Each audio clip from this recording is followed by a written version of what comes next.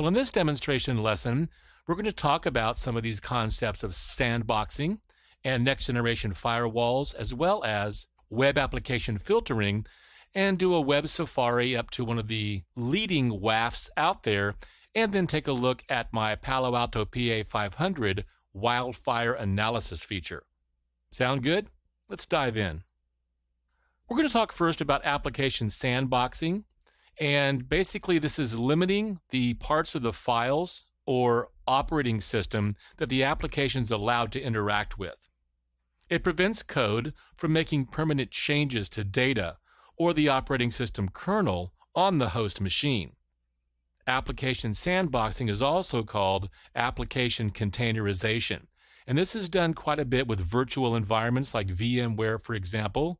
But doing your own private cloud with virtualization does have some limitations, and sometimes, for example, at Brio, we're going to look to some third-party vendors who provide this application sandboxing feature because it's a lot more robust. However, if our customer is dealing with PHI, personal health information, or other kinds of information, and they just simply cannot use a public or hybrid cloud, then we have to consider a private cloud solution. It's also an approach to software development and mobile application management, MAM, that limits the environments in which certain code can execute. Here we can see a diagram of sandboxing. Without an application sandbox, all the user data and all system resources on the left-hand side have unrestricted access to your app. With an application sandbox, your app is placed in the sandbox and certain processes have unrestricted access to your app, but only if allowed in the sandbox environment. Other user data, other system resources have no access to the sandboxed application. And this is a very important feature when you're analyzing malware or zero-day threats that have just shown up. You don't want them to be exposed in the wild throughout your enterprise organization. You can use a tool like Sandboxy, which is basically Sandbox IE. It uses isolation technology to separate programs from your underlying operating system.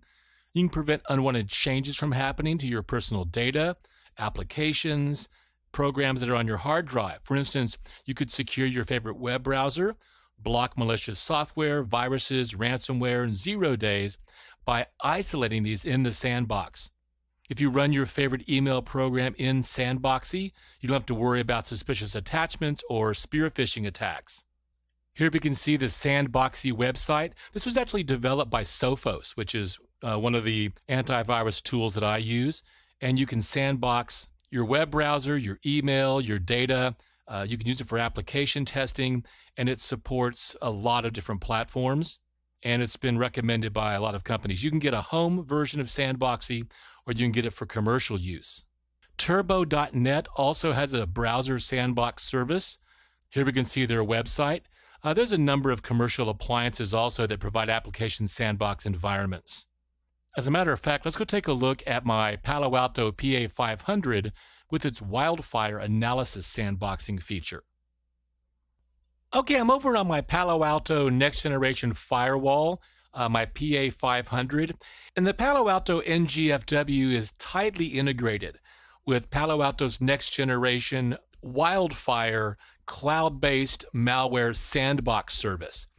And as we're going to see in a moment, it supports both public cloud deployments, where I'm going to leverage Palo Alto's cloud-based service, and I can also support private cloud. By going with the cloud architecture, I'm going to simplify my management. I'm going to get more scalability. I'm also going to automate a lot of the things that go along with threat intelligence.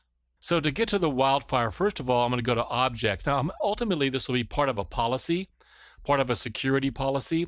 But the first thing I have to do is go to the objects area here and go down to wildfire analysis.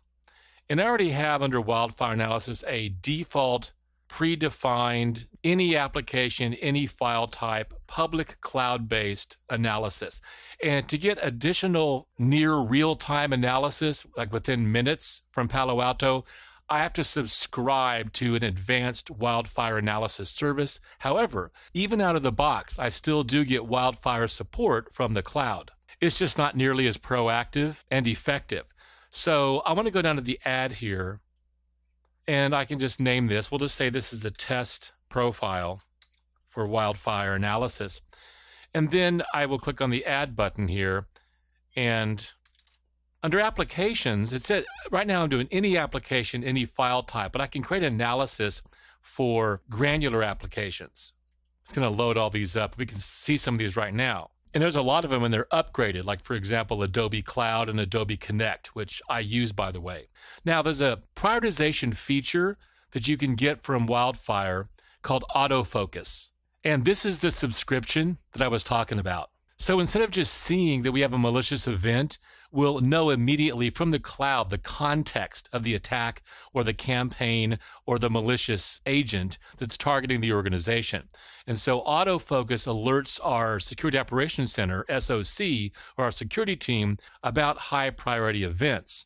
So autofocus is going to give us this. It's going to be part of the Wildfire service. It's also got what's called the PanDB, which is their URL filtering service. Like you've heard of WebSense or Smart Filter. Palo Alto's is called Pan-DB. Also has what's called a mind meld application. So you can aggregate and correlate these third-party threats. It also integrates with their endpoint protection called Traps. It also integrates with their Aperture software as a service, their version of a cloud access security broker, their CASP. They also have a threat intelligence and research team called Unit 42, and it also connects with other partners as well. So by spending the extra money to go with autofocus here at Brio, we can get more out of our Wildfire tool and our next generation firewall. And as I move down here, we can see Amazon Cloud, a whole list of applications. So I can get much more granular. For example, Dropbox would be a good one. Dropbox base, Dropbox download, uploading. That's one that definitely, causes problems in the enterprise. Flickr. So I can see a whole wide variety of applications. Besides just saying any, I can create profiles. Also, you can see the file types that are supported. So we can analyze APK files, email links, Flash files, jar files, Mac OS X files, MS Office, PDF, and PE executables. Now this list actually maybe in newer versions of this operating system, I think I'm running 8.0 something. That isn't the newest operating system. And then of course, as I mentioned, we can do public cloud analysis, which is the default, or we can create our own private cloud solution. And you may need to do a private cloud solution if, for example, your business sector or the type of industry you're in just doesn't allow you to have customer information, healthcare information, PII, personally identifiable information, or personal health information, or financial records going up to a public cloud. And so we can have our own, VMware, vSphere deployment and use our own private cloud to create our own enterprise wildfire analysis across all of our Palo Alto next generation firewalls. Next, I want to talk about secure encrypted enclaves.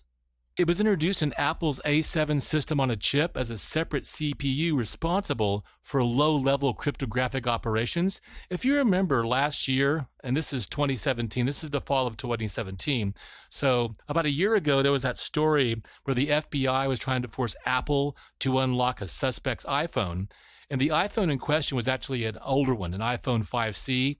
Newer phones have what Apple calls the secure enclave, which should protect against those types of requests. So even if Apple wanted to break into your phone, they couldn't. The secure enclave was introduced, so all iPhones starting with the 5S have it. On the iPad side, everything from iPad Mini 2 and the iPad Air, which I also have one of those, that has it as well. It runs a modified L4 microkernel instead of the iOS, and it uses a secure boot system to ensure that the code it runs can't be modified. It also uses encrypted memory to make sure that the rest of the system cannot read or tamper with the data. Basically, it's forming a little computer within a computer that's extremely difficult to attack. The secure enclave has its own UID and hardware AES engine. The passcode verification process happens in the secure enclave, so it's separate from the rest of the system. Secure enclave also handles the Touch ID fingerprint processing and matching, and it authorizes your payments for Apple Pay. Something else you'll want to know on the exam is DAM, database activity monitoring. And this is basically appliance, like an IPS sensor, for example, that monitors all your database activity. I actually talked about this in lesson 5.2. And it kind of reminds me of how when you kind of go through all the objectives of the CASP, they're not perfectly organized. So that was kind of a challenge for me. So you'll notice that sometimes as we go through this training, I'll repeat topics. Okay, here's one of those places. So the DAM is going to monitor all the activity, provide alerts and reports, and it's great for auditing privileged internal database admins and users, people that have privileged roles. For example, if an admin doesn't log in, that can be reported as well. And you can also identify people who have permissions who aren't using them, so you can improve your least privilege principle. Now, one of the crucial things is the data, we'll call it the metadata, about the database is actually not stored on the database that it's monitoring. Okay, so it's transparent and it's tamper resistant. Another crucial element is it can send real-time alerts so that as soon as there's a violation of your database policy or your data leakage or your data loss prevention policy, it'll initiate an incident. And you can have your incident response team can come in, your early responders. Now remember, database activity monitoring is reactive. It's not inline prevention, but it is necessary to be compliant with regulations like Sarbanes-Oxley, PCI DSS, HIPAA, and others.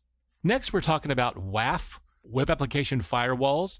And here we see actually the Cisco Web Security Appliance, the WSA. This is also the same thing you would see in Cisco's Cloud Web Services. There's a bunch of WAFs out there. OWASP, for example, is an application firewall for HTTP, and it applies a bunch of rules to the HTTP conversation, which is TCP-based. And it'll cover common attacks like cross-site scripting, SQL injection, and others. Proxies protect clients, but a WAF is going to protect the server. It's deployed to protect a specific web application or a set of applications, so it could be considered a reverse proxy. You really should consider the WASC OWASP Web Application Firewall Evaluation Criteria Project. What I want to do now is go up and take a look at one of the best of breed WAFs according to Gartner, and that would be from Fortinet, their FortiWeb product. Okay, here we are at the WAF from Fortinet. It's the NSS Labs recommended WAF, protecting up to 20 gigabits per second. You can get it in an appliance or a virtual machine, or it's cloud-based as well. You can also go up here and look at FortiWeb and the OWASP Top 10. So that's an important synergy there. In addition to stopping sophisticated threats and countermeasuring malicious sources and denial of service attacks, it also has Layer 7 load balancing and an accelerated SSL engine. Here you can kind of see their solutions, application solutions, partner APIs, access control, client control, advanced threat intelligence, network or security operations center, and cloud. And it just shows you down here a variety of different features and the different appliances they have. So you can get a standalone appliance, and there's quite a few vendors out there that have standalone appliances. Cisco has a standalone appliance. Palo Alto Networks has another appliance that's separate from their next generation firewall that you can get that actually works with their wildfire analysis and aperture and other features. They also have virtual appliances you can install in VMware, and of course they have a cloud solution. Their cloud solutions work with Amazon Web Services and with Microsoft Azure. All right, I hope you enjoyed this demonstration.